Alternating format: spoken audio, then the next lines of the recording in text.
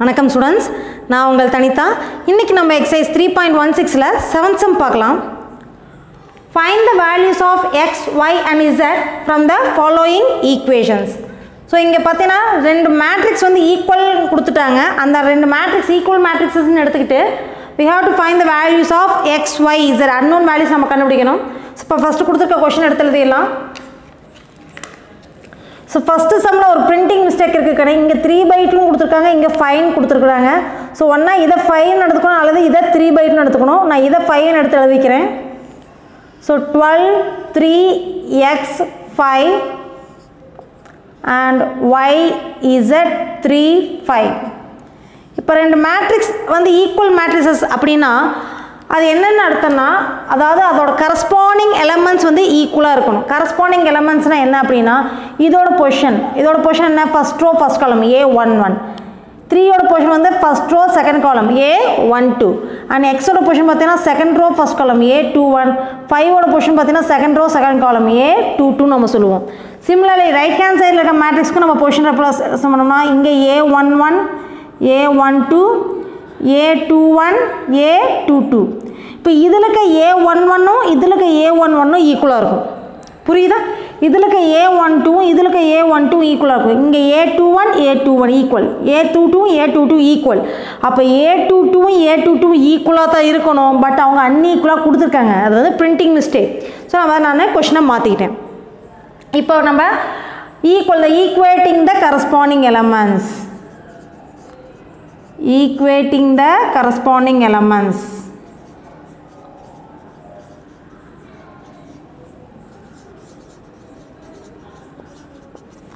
நமக்கு இப்போ இதில் லெஃப்ட் ஹேண்ட் சைடில் A11 பொசிஷனில் என்ன இருக்குது, 12 இருக்குது. அதே மாதிரி ரைட் ஹேண்ட் சைடில் A1 பொசிஷனில் என்ன இருக்குது, y இருக்குது. therefore y-யோட வேல்யூ நமக்கு 12 கிடச்சிருச்சு. புரிஞ்சுதாக்கண்ணே? அடுத்தது லெஃப்ட் ஹேண்ட் சைடில் A12 பொசிஷனில் என்ன இருக்குது, 3 இருக்குது. ரைட் ஹேண்ட் சைடில் A12 பொசிஷனில் z இருக்குது. அப்போ z-ஓட வேல்யூ வந்து 3 நமக்கு கிடச்சிருச்சு. நெக்ஸ்ட் என்ன கண்டுபிடிக்கணும், x கண்டுபிடிக்கணும். லெஃப்ட் ஹேண்ட் சைடில் A21 பொசிஷனில் x இருக்குது அண்ட் ரைட் ஹேண்ட் சைடில் A21 பொசிஷனில் 3 இருக்குது. அப்போ x-ஓட வேல்யூ 3. ஸோ ஃபஸ்ட் கொஷனோட ஆன்சர் பார்த்தீங்கன்னா x is equal to 3, y is equal to 12, z equal to 3. Next we can move on to the second subdivision. X plus y 2 5 plus z xy equal to 6 2 5 8. இப்போ இதில் பார்த்தீங்கன்னா x plus yங்கிறது ஒரே element தான், அது தனித்தனி element கிடையாது. இதில் வந்து பார்த்தீங்கன்னா 2 rows and 2 columns தான் இருக்குது. ஓகேவா?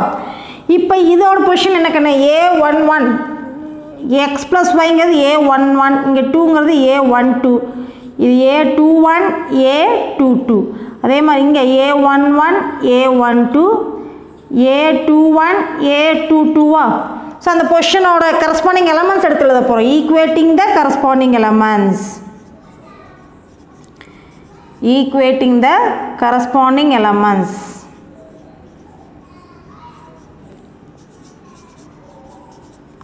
என்ன வரும், ஃபஸ்ட் ரோவில் ஃபஸ்ட் காலம் அதாவது A11 பொசிஷனில் லெஃப்ட் ஹேண்ட் சைடில் என்ன இருக்குதுன்னா எக்ஸ் ப்ளஸ் ஒய்ன்னு இருக்குது.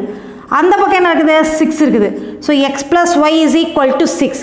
இப்போ நம்ம சால்வ் பண்ணுறோம்னா ரெண்டு வேரியபிள் இருக்குது. இங்கே பார்த்தீங்கன்னா எல்லாமே சிங்கிள் டேர்மாக இருந்துச்சு. நம்ம அப்படியே எடுத்து ஈக்குவேட் பண்ணோன்னே எடுத்து எழுதணுமே ஆன்சர் கிடச்சிருச்சு. பட் இங்கே அப்படி கிடையாது. இங்கே 2 டேர்ம் இருக்குது, இங்கே 2 டேர்ம் இருக்குது, இங்கே 2 டேர்ம் இருக்குது. ஸோ நம்ம அப்படியே ஈஸியாக சால்வ் பண்ண முடியாது. இப்போ X plus Y is equal to 6ன்னு இருக்குது. இதை வந்து நம்ம 6 சிங்கிள் வேரியபிளாக மாற்றுறதுக்காக இது ஒன்றா எக்ஸ் அந்த சைடு கொண்டு வா அல்லது ஒய் அந்த சைடு கொண்டு ஒன்றா எக்ஸ் அந்த சைடு கொண்டு வரேன். இப்போ y is equal to 6 minus xன்னு வரும். இப்போ இதை அப்படியே வச்சுக்கலாம். அடுத்தது நான் என்ன பண்ணுறேன்னா A22 எடுத்துக்கிறேன்.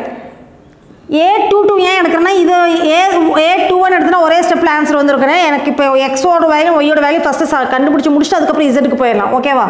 இப்போ A22ல் தான் நான் எக்ஸ் ஒய் டேர்ம் இருக்குது. A11க்கு அடுத்தது எக்ஸ் ஒய் எங்கே இருக்குதுன்னு பார்த்தீங்கன்னா A22 இருக்குது. அப்போ நான் A22 எலமெண்ட் எடுக்கிறேன். A22 என்ன இருக்குதுன்னு பார்த்தீங்கன்னா xy is equal to 8ன்னு இருக்குது. அதாவது A22 லெஃப்ட் ஹேண்ட் சைடில் xy இருக்குது, ரைட் ஹேண்ட் சைடில் 8 இருக்குது. அப்போ xy is equal to 8. இப்போ நான் என்ன பண்ணுறேன்னா இங்கே 2 வேரியபிள் இருக்குது, இதை நான் சிங்கிள் வேரியபிளாக மாற்றினா தான் என்னால் சால்வ் பண்ணி ஈஸியாக ஆன்சர் கண்டுபிடிக்க முடியும். அப்போ இந்த ஒய்யோட வேல்யூ நான் இங்கே என்னென்னு கண்டுபிடிச்சிருக்கோம், 6 - xன்னு கண்டுபிடிச்சிருக்கோமா, அதை கொண்டாந்து இதில் சப்ஸ்டியூட் பண்ணு. ஒய்க்கு பதிலாக 6 - xன்னு சப்ஸ்டியூட் பண்ணு. ஸோ சப்ஸ்டியூட் பண்ண என்ன வரும்னு பாருக்கிறேன், x × 6 - x = 8ன்னு கிடைக்கும். ஓகேவா? இப்போ இதை மல்டிப்ளை பண்ணால் நமக்கு ஒரு quadratic ஈக்குவேஷன் கிடைக்கும். அதை ஈஸியாக சால்வ் பண்ணி எக்ஸோட வேல்யூஸ் கண்டுபிடிச்சிடலாம். இப்போ இதை மல்டிப்ளை பண்ண 6x - x² = 8ன்னு கிடைக்கும். 8 இந்த சைடு கொண்டு வா. ஆர்டர் எழுதணும்னா -x² + 6x - 8 = 0 வருமா? எப்போவுமே x² வந்து நெகட்டிவாக வச்சக்கூடாது, அது நம்ம பாசிட்டிவாக மாற்றணும். அப்போ நம்ம சைன் சேஞ்ச் பண்ணோம்னா x² - 6x + 8 = 0ன்னு வரும். இப்போ நம்ம இதை ஃபேக்டரைஸ் பண்ணணும். மல்டிப்ளை பண்ணால் +8 கிடைக்கணும், ஆட் பண்ணால் -6 கிடைக்கணும். ஓகேவா? ஸோ சம்மன் ப்ராடக்ட் இங்கே பாசிட்டிவ் சைன் இருந்துச்சுன்னா ரெண்டுமே பாசிட்டிவாக வரலாம் அல்லது ரெண்டுமே நெகட்டிவாக வரலாம், ரெண்டும் ஒரே சைன் வரணும், அதுதான் மெயின். அப்போ இங்கே ப்ளஸ் வருமா மைனஸ் வருமானு டிசைட் பண்ணுறது இங்கே இருக்கிற அத்தாரிட்டி. இங்கே என்ன இருக்குது, மைனஸ் சைன். அப்போ கண்டிப்பாக ரெண்டுமே மைனஸாக வரும். இங்கே பாசிட்டிவாக இருந்தால் ரெண்டு சேம் சைனுங்கிறது மட்டும் தான் தெரிஞ்சுக்க முடியும். அது என்ன சைன், ப்ளஸ்ஸாக மைனஸாங்கிறத டிசைட் பண்ணக்கூடிய அத்தாரிட்டி இங்கே இருக்குது. இங்கே மைனஸ் இருக்கிறனால ரெண்டுமே மைனஸ். இப்போ நான் 8 எப்படிலாம் எழுதலாம், 1/8 = 8ன்னு எழுதலாம், 2 4s are 8ன்னு எழுதலாம். இப்போ நான் இதை சப்ட்ராக்ட் பண்ணால் எனக்கு வந்து -6 வர மாதிரி எடுக்கணும். சப்ட்ராக்ட் பண்ணால் -6 வர மாதிரி எடுக்கணும். அப்போ நான் வந்து ஆட் பண்ணால் -6, ஏன்னா சேம் சைன் இல்லையா, ஆட் பண்ணால் -6 வர மாதிரி எடுக்கணும். இப்போ இது ரெண்டையும் ஆட் பண்ணால் உனக்கு 9 வரும், ரெண்டையும் ஆட் பண்ணால் 9 வரும். அப்போ இந்த ஆப்ஷன் கிடையாது. இது ரெண்டையும் ஆட் பண்ணால் 6 வருது. அப்போ எனக்கு 2ம் 4ம் தான் என்னோட ஆன்சர். இப்போ இதை நான் ஃபேக்டராக எழுதுனா என்ன வரும், x - 2 × x - 4ன்னு எழுதலாமா?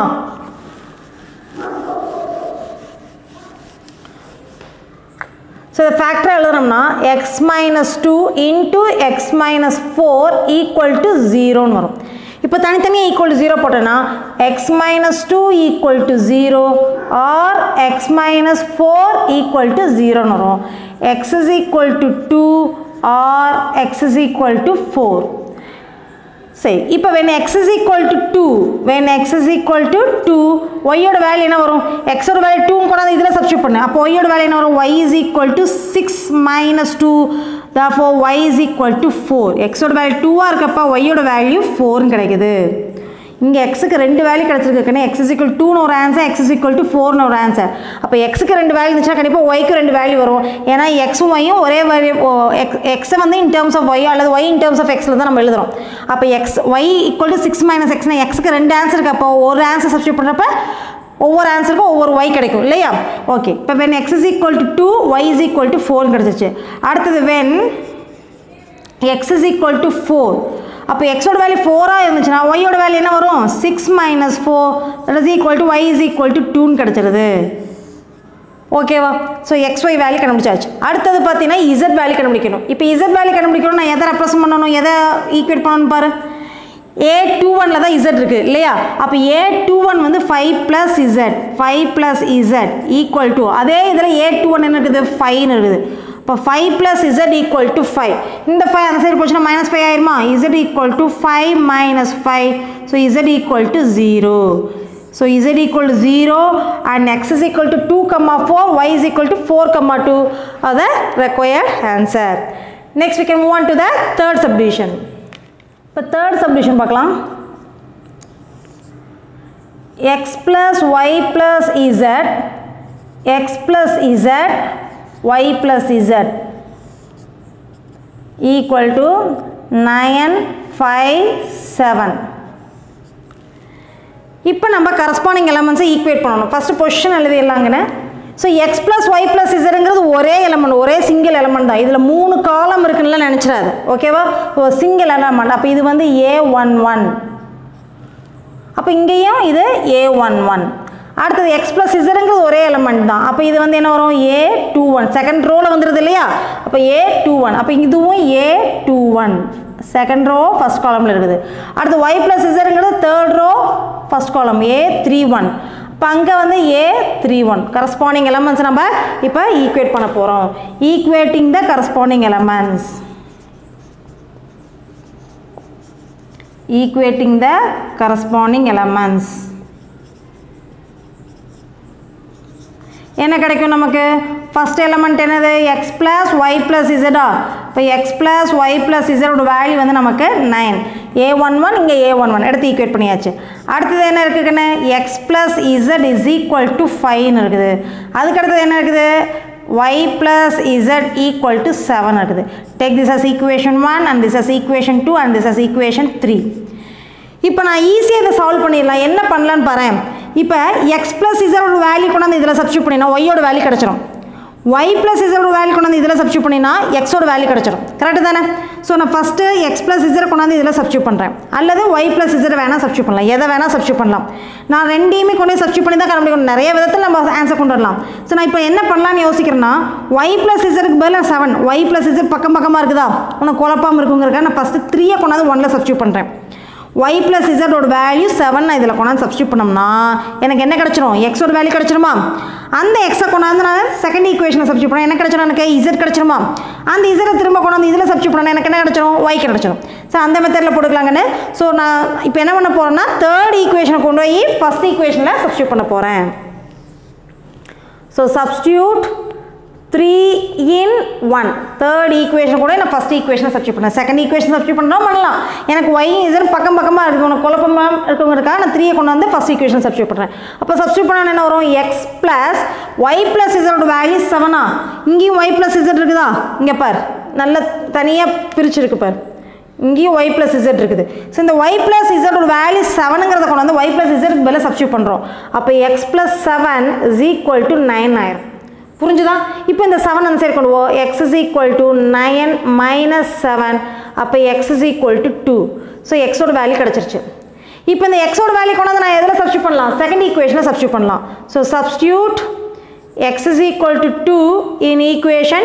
2 ஸோ x ஓட வேல்யூ 2 இதில் கொண்டு வந்து சப்ஸ்டியூட் பண்ணினா 2 plus z equal to 5 இப்போ இந்த 2 இந்த சைடு கொண்டு வா z is equal to 5 minus 2 அப்போ 5 minus 2 வந்து எனக்கு என்ன 3 so z equal to 3 answer கிடச்சிருச்சு இப்போ என்ன பண்ணலாம் z ஓட வேல்யூ கொண்டு நான் எதில் சப்ஸ்டியூட் பண்ண போகிறேன் தேர்ட் ஈக்குவேஷனை சப்ஸ்டியூட் பண்ண போகிறேன் அப்போ substitute z equal to 3 in equation 3 so substitute பண்ணோம்னா என்ன வருங்கன்னு y plus 3 is equal to 7 ஓகேவா ஸோ இந்த 3 அந்த சைடு கொண்டு போயினா -3 ஆயிரும் y is equal to 7 minus 3 y is equal to 4 so 3 answer கிடச்சிச்சு x ஓட வேல்யூ 2 y ஓட வேல்யூ 4 z ஓட வேல்யூ 3 ஸோ இது வேறு விதமாக நம்ம ஈஸியாக சால்வ் பண்ணலாம் இருக்கிறதுல ஈஸியஸ்ட் மெத்தட் இதுவாக இருக்கனால இதை உனக்கு சொல்லி கொடுத்துருக்கேன் so first y plus z கொண்டு இதில் சப்ஸ்டியூட் பண்ணி என்ன கண்டுபிடிச்சிட்டோம் x கண்டுபிடிச்சிட்டோம் அடுத்து x கொண்டு செகண்ட் இதில் சப்ஸ்டியூட் பண்ணி z கண்டுபிடிச்சோம் திரும்பி z கொண்டு போய் தேர்ட் ஈக்குவேஷனை சப்ஸ்டியூட் பண்ணோம்னா y கிடச்சிச்சு so our answer is x is equal to 2 y is equal to 4 and z equal to 3 so this is our required answer